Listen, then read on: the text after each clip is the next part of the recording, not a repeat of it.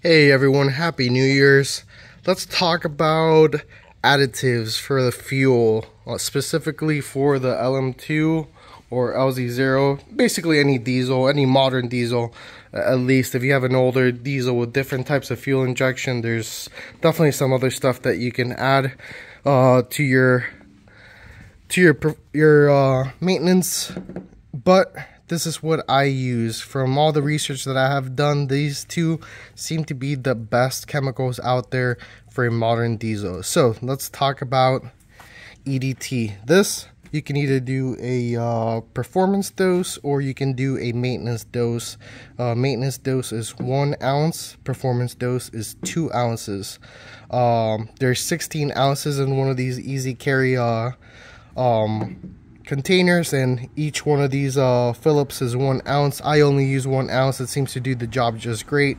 Get a little bit better fuel economy with it, and it's been working out great. This one is definitely an extreme fuel system cleaner. I use this every 10,000 miles just about. I throw about 10 ounces. This is a 64 ounce bottle. They do sell them in multiple different sizes.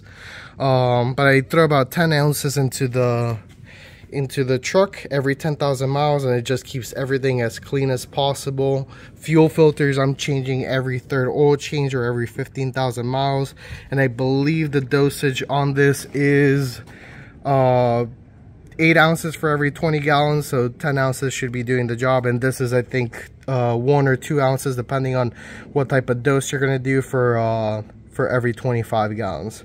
So these products are my go-to for fuel system cleanliness and length of life.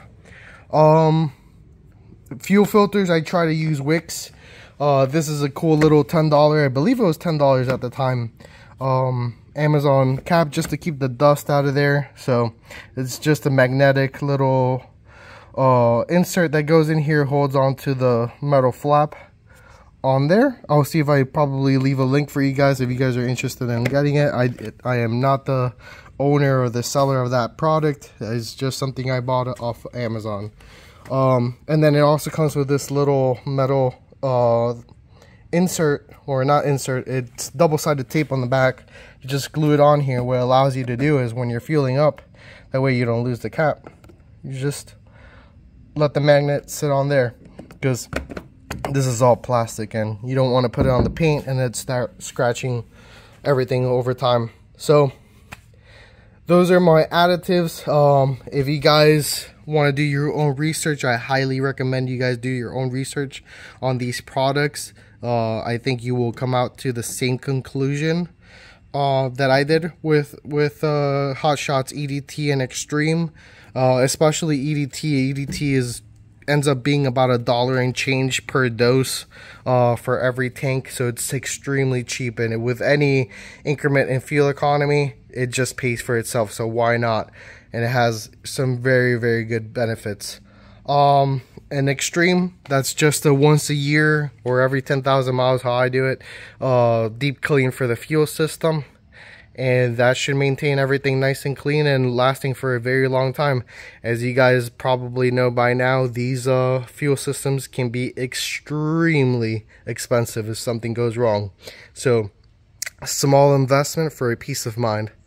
Alright, if you guys have any questions, let me know. I'll try to put a link to the fuel cap for this. I don't know, maybe I'll find a link to the sticker too, because I know a bunch of you guys love the sticker and always tell me about it. So, alright, have a good one, guys.